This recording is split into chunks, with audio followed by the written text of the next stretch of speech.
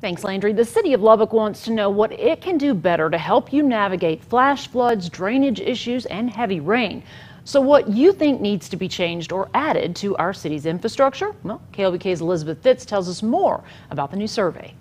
We've got a project that's coordinated with the Texas Water Development Board to do some studying of our Canyon Lake system, the Yellow House Draw, which kind of goes all the way back into New Mexico.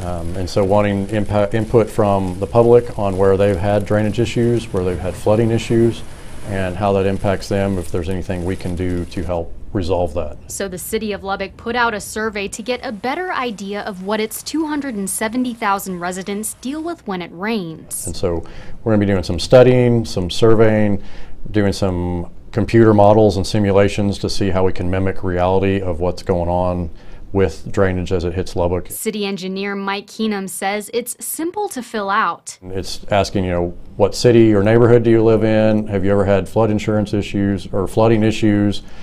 Do you have flood insurance? Just really simple things like that to see, just getting basic information. Responses will let the city know what needs to be fixed or added in residential areas. And also, the Canyon Lakes is our only river in town, and so we know some of that is not mapped correctly, and so this study will give us information to take the next step in the future to remap those and more accurately predict where that water is going. The survey will be available for 6 months, and you can find it on everythinglubbock.com. Elizabeth Fitz, KLBK News.